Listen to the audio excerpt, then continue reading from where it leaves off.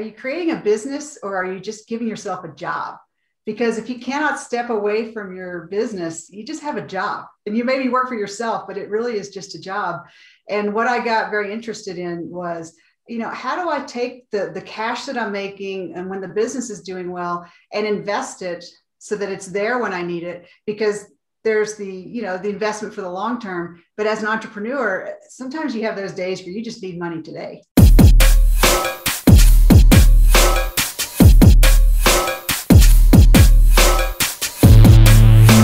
Hello, Profit First entrepreneurs and thought leaders. I am so excited. We have a special guest today. Her name is Tara Nolan. Now, Tara offers a unique and specialized approach to really looking at life and reinventing yourself. Tara has actually been a member of the U.S. Air Force. She's actually still a member serving in the U.S. Air Force. So hats up for Tara for that. And she combines 26 years of strategic military planning with her knowledge of entrepreneurship, finance, as well as personal development to write transformational talks. And she specializes in helping smart people who have limited time due to business and family demands really achieve and retain the lifestyle that they want. Now, Tara is the owner of Nolan Financial Services. And today we are going to talk about really securing your future as an entrepreneur. So please join me in welcoming Tara to the platform. Hi, Tara. How are you? Hey, Susanne. I'm so happy to be here. This is, I get excited talking about finance and entrepreneurship. So I'm really looking forward to this conversation. Well, this is a big, important topic, right? Because, if you don't make steps along the way to start building your future, when you get there and you're ready to retire, it won't be there for you, right? And especially as entrepreneurs, a lot of entrepreneurs think that when they're building a business, that is their retirement, and they don't realize that there's a necessity to really diversify their assets, right? Especially when you're in profit first and you've got all this cash, right? We need to be really putting it away strategically in order to do what we needed to do when we needed to do it, right? Yeah, absolutely. And I think one of the things, because I started out before I got into investment and finance, I started as an entrepreneur. And one of the things that really resonated with me at the time is, are you creating a business or are you just giving yourself a job? Because if you cannot step away from your business, you just have a job and you maybe work for yourself, but it really is just a job. And what I got very interested in was, how do I take the cash that I'm making and when the business is doing well and invest it so that it's there when I need it? Because there's the investment for the long term. But as an entrepreneur, sometimes you have those days where you just need money today.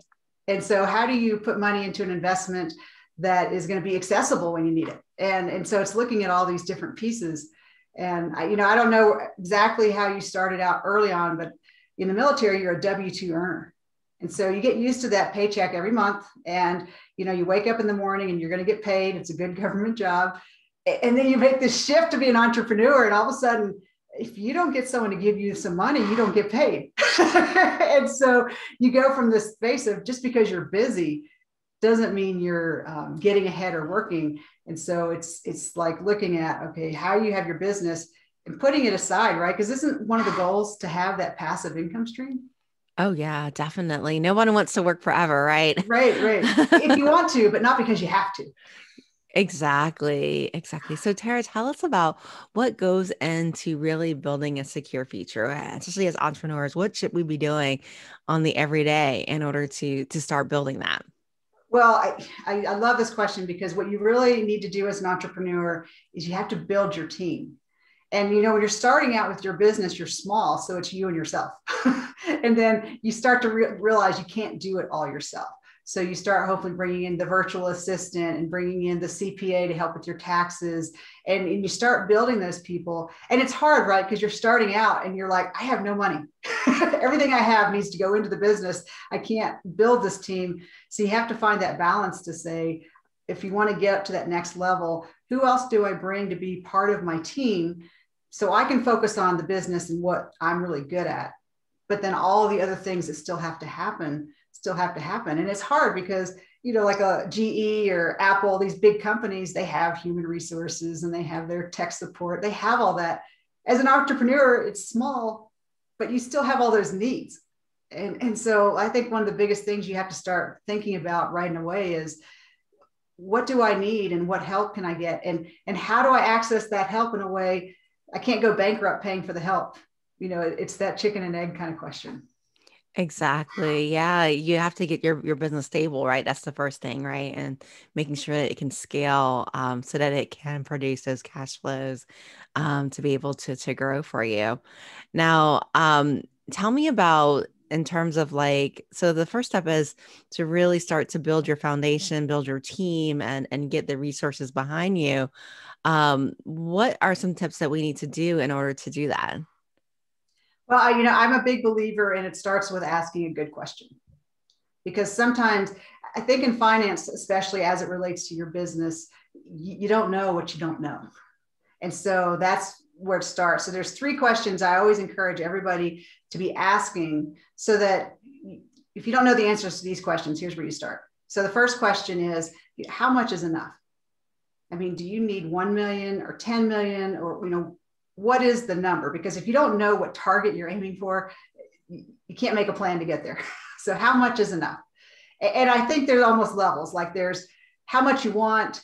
There's a little bit lower level of this will cover my basic needs. And then there's the goal of what you really want to get to, but you need to know what that number is. That second question you need to ask is, am I on track to get there? So let's just say your number is 10 million and you're here at starting. It's never a straight line, right? You think of that XY graph, you never have that nice straight line. So you have to start thinking about, how am I going to get there? And when you're starting a business, it's more like that little loopy game from like Candyland or Chutes and Ladders, where you go and then you go down and you go back up and you go around. So you have to figure out, here's where I'm trying to go. And you look at it, at least once a year to go, hey, am I tracking? Do I need to adjust and figure that out?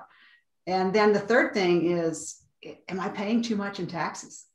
Because this as a CPA, with the laws that are in place today, it's not about how much you make, it's about how much you get to keep. And you can go through and just look at how much legislation has impacted how we're able to save for retirement, what the pension availability is. And it's almost like crazy, because it's not really about math or the stock market. It's really about the tax code is like almost the driver for a lot of the decisions we have to make. Oh yeah, definitely. I mean, the more you save on taxes, the larger the base that you're going to be able to reinvest, right? So definitely, definitely be like Warren Buffett, like what he said, he pays less taxes than his secretary. So Right. The lower you can get that bracket, the better off you can, the more you can defer that the better off you'll be. And so Tara, I guess in terms of securing your future, what steps should we take to do that? So the first thing is, it really starts with trust, right? Because I think I Googled financial planners online and there were 215 million results. So how are you going to sort through that? That's crazy. So it starts with, the referrals are great, but you want to find a planner that you're going to trust, because it's very personal, right? Money is so much more emotion and much less about math. And someone's going to get in your space. It's almost like finding a doctor that you want to work with, because it's going to get very personal, but you're going to find someone that you're going to trust. And here's two questions I like to ask when you're interviewing for your financial planner is, one, do you know how to give my money a job? And I find good financial planners understand this idea, but you're working hard for your money. So your money should be working for you too. And just to kind of think about the concept is, because the other question I would ask is, how many jobs can my money have? Because think about money in your bank account. That bank account has one job. It's to be ready for emergencies. So it's liquid. You're not really going to earn any kind of rate of return. And once it's spent, it's just gone. But then let's think about now like an IRA. An IRA is two jobs. It's growing in a tax advantaged account.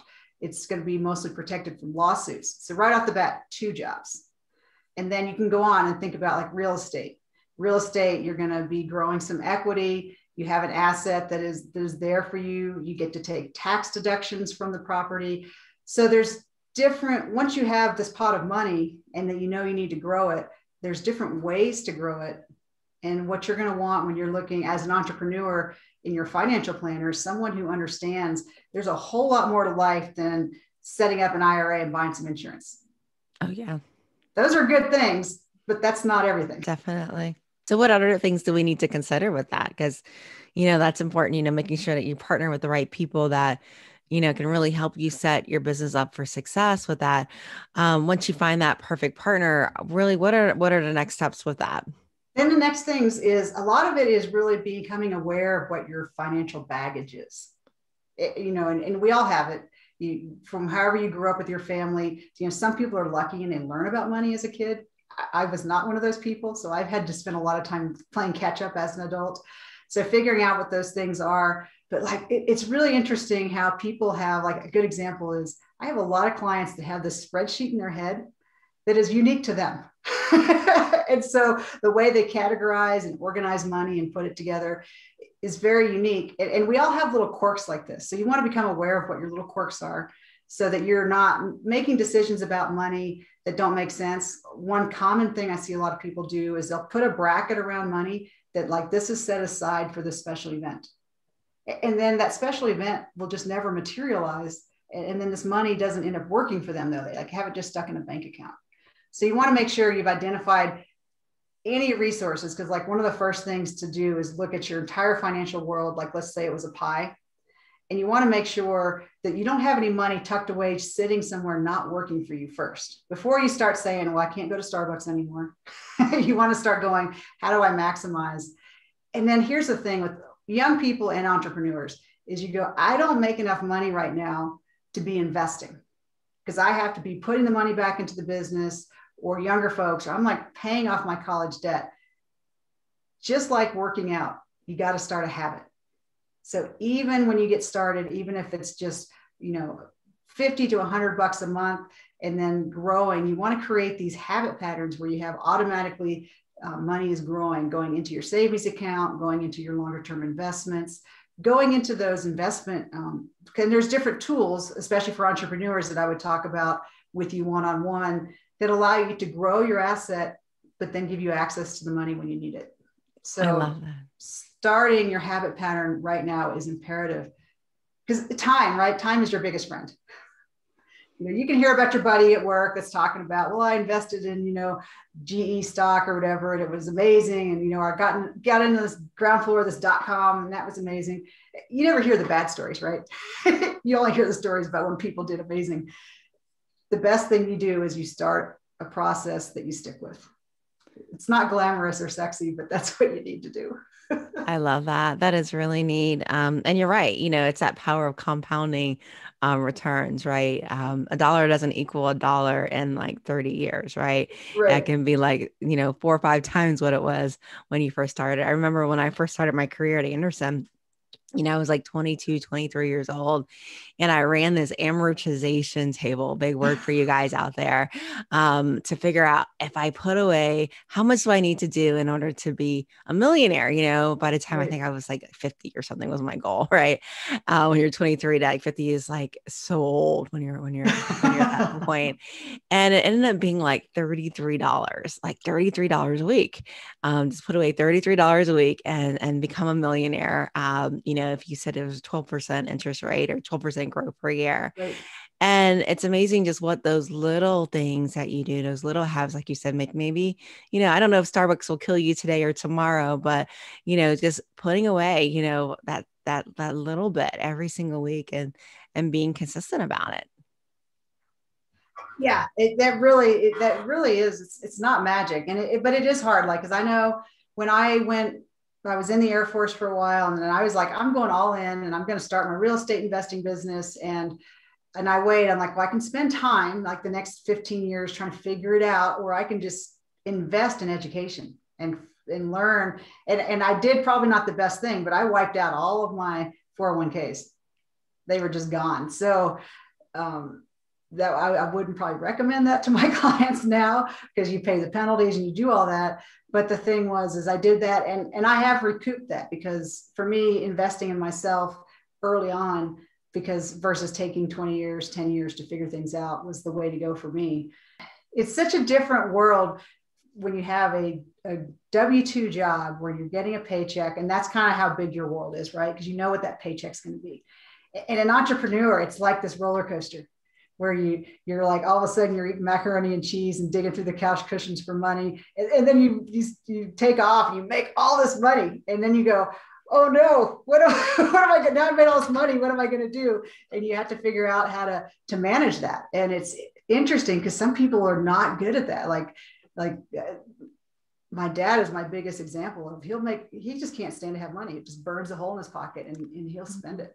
So as an entrepreneur, you have to have that ability and that place to go, when you make your money, where are you going to put it? And it's good to know that before you make your money. Exactly. That is so true. If you wait until after you've made your money, then it's overwhelming. Oh, and yeah. It's almost like those people that win the lottery, right? And that's why I like Profit First too, Tara, is because, in Profit First, we force our business owners to pay themselves first, right? We force them to take a salary. We force them to make profit, and we force them to put away for retained earnings. And of course we celebrate every quarter with that shareholder distribution, right? Or that dividend that happens, when we take half of it, and if there's no debt, we get to celebrate. And I'm buying a piano, my first one. But one of the things that I like to see is, not just paying yourself first is, a lot of times we have direct deposit for our employees, right? And literally just set it up the same way for you. You have direct deposit that goes straight into your investment account, right? And, you have the part of the money that goes into your regular account, but there's a set aside, whether it be a percentage or a dollar amount, that always goes towards that retirement account. And you're just creating that habit where you're building wealth. And if you do it by percentage of income, right? Like Tara says, when you have no money, you got a little bit going in, but when your business really takes off and you got a whole lot more, then you're putting away more in, right? And so your investments are growing with you too. I also like what Tara said too, that sometimes investing doesn't necessarily mean in stocks and bonds. It could be investing in your career, right? Or investing in your knowledge in your space. And it's understanding how quickly are you going to get that ROI that compared to like if you didn't make that investment too. So a lot of really good golden nuggets with that. So I'm really interested. That's one of the things that really attracted me to Profit First is you use and enforce that adage of pay yourself first. And that is so important. And I think I would totally agree with you is that percentage is a good way because that way it fluctuates. So if you have $1, it's 10 cents. If you have $100,000, it's $10,000. So that's something that you can wrap your head around. Whereas if you try to lock in and say, I'm going to save $1,000 a month, starting out, maybe you can, but then what do you do when you have a month where you have some emergencies and you can't do it, and then you fall off the wagon? And so just by having it as a percentage, it allows you to grow, and that habit just grows. So I really like that. I'd be interested to know though, with Profit First, just as we're talking, how else do you think that we kind of can work together? Because your CPA and your Profit First, I love how we can help people. Yeah, I think, as a CPA, and as a Profit First professional, we're really great at setting up systems, right, to reach the ultimate goal. I think the financial advisory side is a completely different side. I can recommend mutual funds and things that I do, but, definitely a professional like you is more important in terms of actually looking at the portfolio, making sure that it performs the way it needs to perform so that someone can retire when they want to versus when they have to, right? Right. Well, and like you're saying, to me, a CPA is critical on my team because, I know the big questions to ask, but you get paid the big bucks to keep up with the law every year. And it was life-changing for us in our real estate business when we went from a tax preparer who was doing things right to our CPA who specialized in real estate. He's like, I see how you're doing it, but if we just made this and this and this change, he saved us so much money. And it was all legal, right? We weren't doing anything illegal, but it was just because there's that flexibility and working with the professional that really understands and goes, okay, you told me your goal is to get here. Well, let me help you get there because it's about creating the best path to get there. And, and then I, just like a CPA, I have a healthcare specialist. I don't try to be the expert at everything. Like, I love it. I don't have to be the smartest person in the room. I just have to know where they are.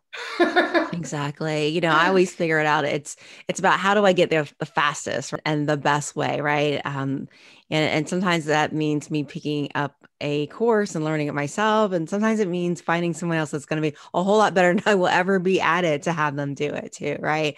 I know like what my husband and I, what we did early on is, well, one of the great things about if you buy your home, at some point you'll have no mortgage and you'll always have a locked fixed in payment. So, you're not going to deal with like rent that goes up, every year, Mhm. it's a fixed payment. And so we literally were able to lock in our living expenses, which was really neat.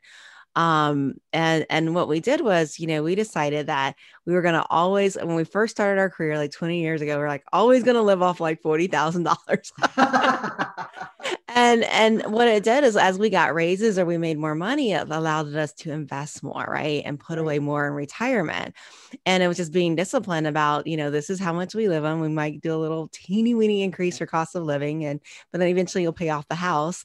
And literally that was another way that we did first from a strategic standpoint in terms of being able to retire and make sure that we got in the habit of putting away money. Now, Tara, tell me where investing goes wrong. Where does it go wrong in your experience of working with business owners and entrepreneurs or even just regular clients really with it? I can tell you exactly where it goes wrong. Investing goes wrong when you just do what you hear somebody else saying they're super excited about, or when you have a solution that's not solving your problem.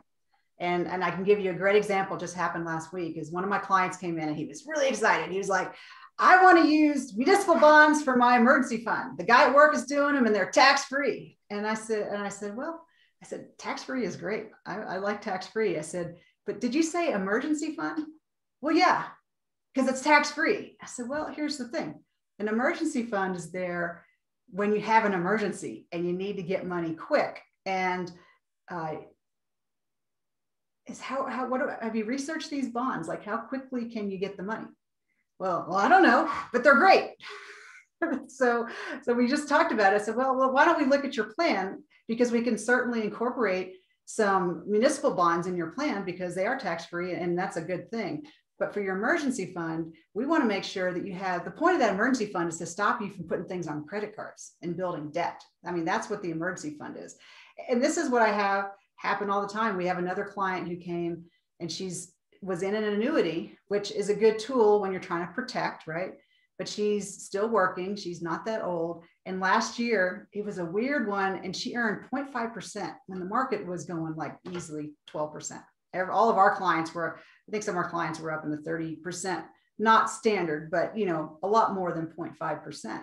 And so she's super angry about it. And so obviously there was a disconnect, right? Because whoever put her into that annuity was thinking protection. Let's make sure you don't lose any money. But that's not what she was thinking. And so this is where it goes wrong, is when the tool that you select, the investment tool, whether it's the market, a stock, a bond, a mutual fund, is not doing the thing that you thought it was going to do for you.